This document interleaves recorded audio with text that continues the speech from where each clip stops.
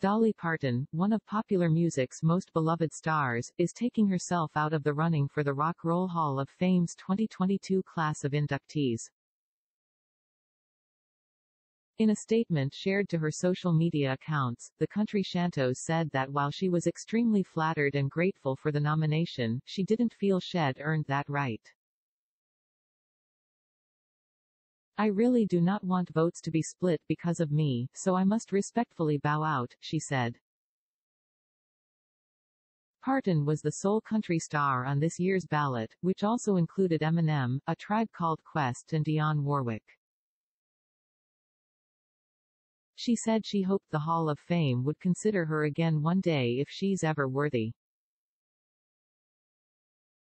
The 2022 Rock Roll Hall of Fame nominees include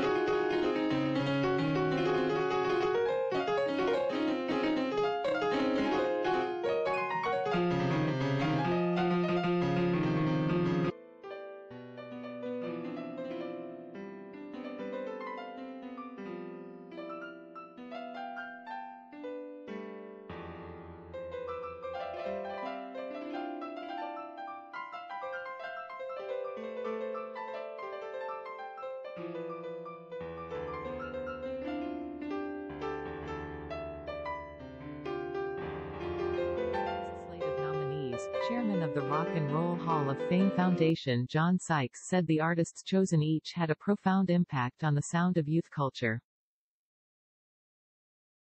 The current criteria for inductees doesn't require them to record within the rock genre. To be eligible, artists must have released their first commercial recording 25 years earlier.